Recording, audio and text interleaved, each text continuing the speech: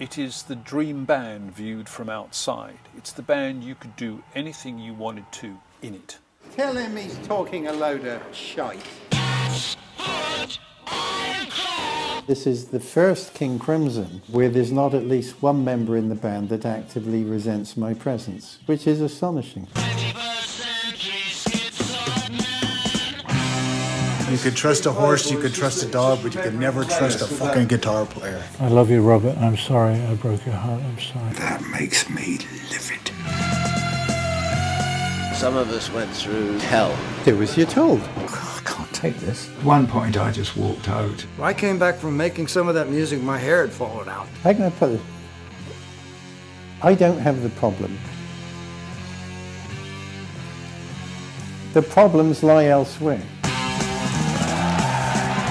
The original lineup of King Crimson contained a bunch of and chief amongst those was...